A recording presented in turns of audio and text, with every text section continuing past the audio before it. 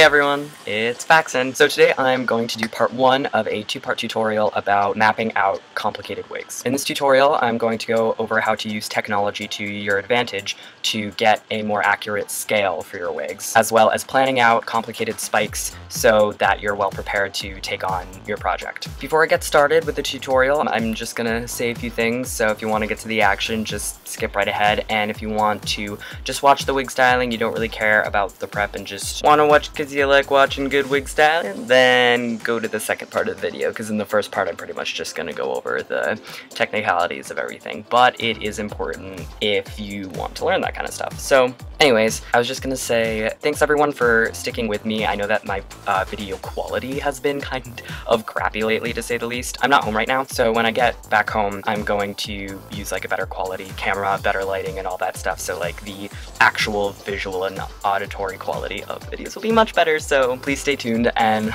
look forward to that. Okay, so going on to prep. Obviously you're going to need your wig. For the sake of this tutorial, I'm doing a Ventus/Roxas wig. I think it's a perfect example considering how crazy the spikes are. Thank you, Square Enix. We love you. So anyways, I have my wig.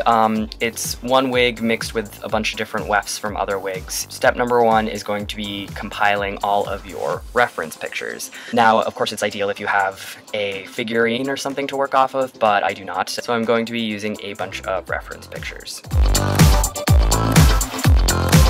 This technique is perfect if you are someone like me who gets really crazy and meticulous over details and accuracy. So if you just, say, I like Roxas's hair kind of swishy, and therefore I'm going to leave the spikes really loose, go right ahead, that's totally fine. I'm going to show you how to make it like game-accurate spikes, looking like that 3D rendered hair. I'm not saying that this is necessary for complicated spikes, but it's a very handy tool to have in your toolbox. Alright, so let's get started.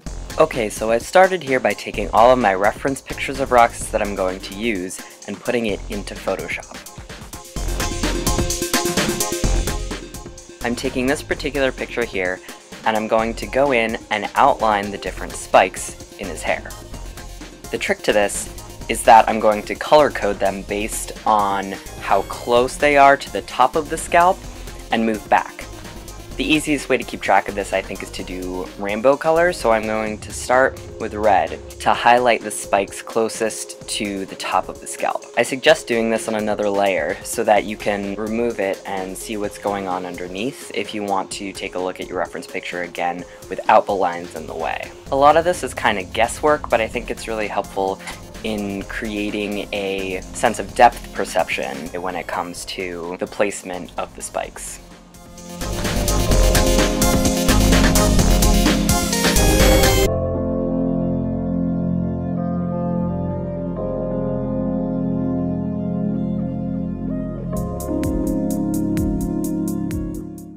Now we have the entire front view of the hair sectioned off into sort of a cheat sheet.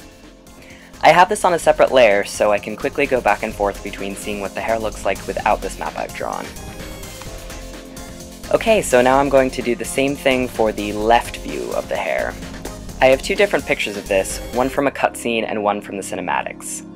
They're slightly different, so I'm going to do both just for the heck of it. Remember, this doesn't have to be exact science. The goal is to help you feel out your wig before you dive in with those scissors, and give you a comprehensive guide to help you make decisions during the styling process.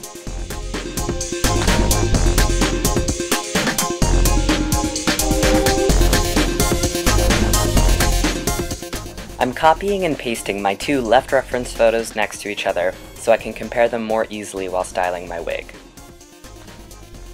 So for now, I have 2 references for the left side of the hair and 1 anterior view. For the sake of not making this video 30 minutes long, I spared you the hassle of watching me figure out the right side and posterior view of the hair. But it's the same old rinse and repeat. This is just one way I'm going to use a computer to help me with this project, so check out part 2 to see how I work some wig-related magic.